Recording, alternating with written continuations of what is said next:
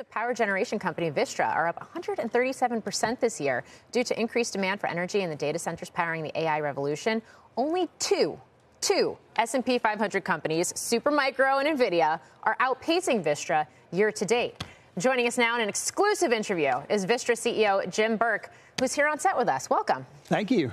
Thank you, Morgan, for having me. Have you been surprised by the move in the stock this year? And are investors right to be thinking about Vistra as this AI play or AI infrastructure power play? You know, I think we are always surprised when you see a move the size that we've seen, but I think it's been a long time building. For 7 years, we've been growing our company with this electrification theme in mind. And so we've tripled revenues, we've tripled the earnings power. That's all before this latest wave of AI interest. So I think once we got included in the S&P 400 mid-cap last fall, and then in the S&P 500 this May, all of a sudden we became on a radar screen, but our people have been working at this for a long time. So you were growing even before we started talking about or started seeing this massive AI data center build out. That being said, hyperscalers, AI startups, NVIDIA's, are these companies that you're working with right now? It is a good chunk of my day is to have conversations with these large customers, because everybody we serve nearly 5 million homes and businesses. They all have choice of provider.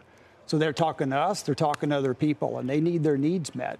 Well, we have assets. We have 41,000 megawatts. And what that means is we have enough power to power 20 million homes across the United States. So folks are coming to Vistra and they're saying, I need a large-scale data center, and I need power, and I need it quickly.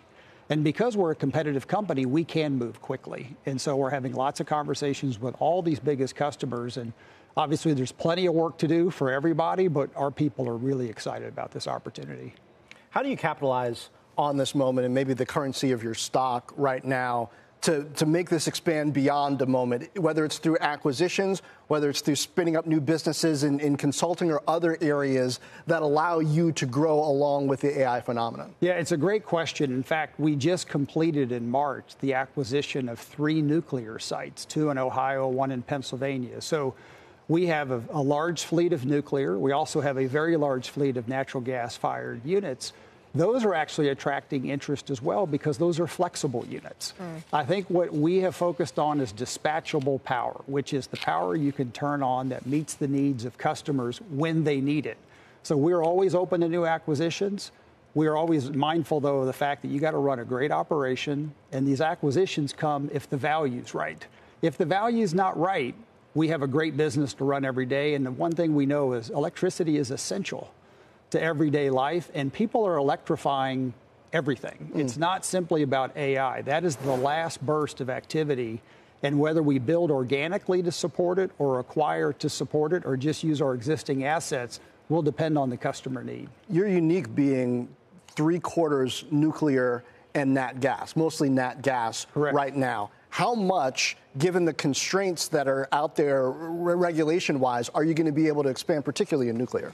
Yeah, look, I think nuclear is really about how fast does the technology evolve. I think what the markets have learned over time, and certainly large customers understand, is 24/7 power is not provided by the current fleet of renewable resources. The renewables are valuable, but if you need power 24/7 and you want a low carbon or no carbon footprint, nuclear has to be part of that equation. There's over 20 companies pursuing new technologies in nuclear, both large scale and small scale, but they've got to get through the licensing and they've got to get to a proof of concept that investors are willing to bet on that technology.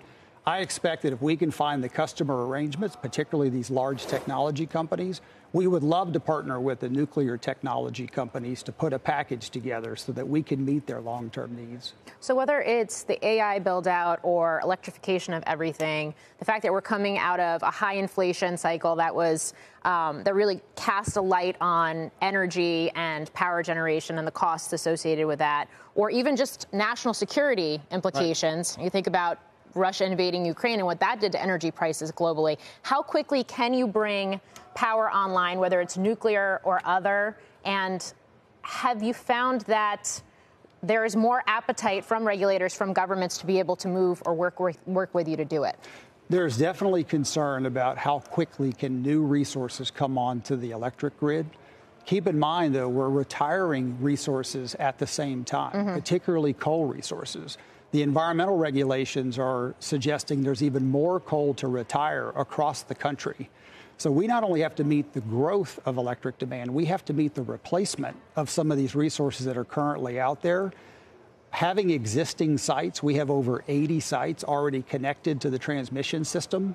Those are the first places to start because you can move the quickest at those sites. So if you have access to sites, you have access to water, you have land, you can bring new resources to market more quickly.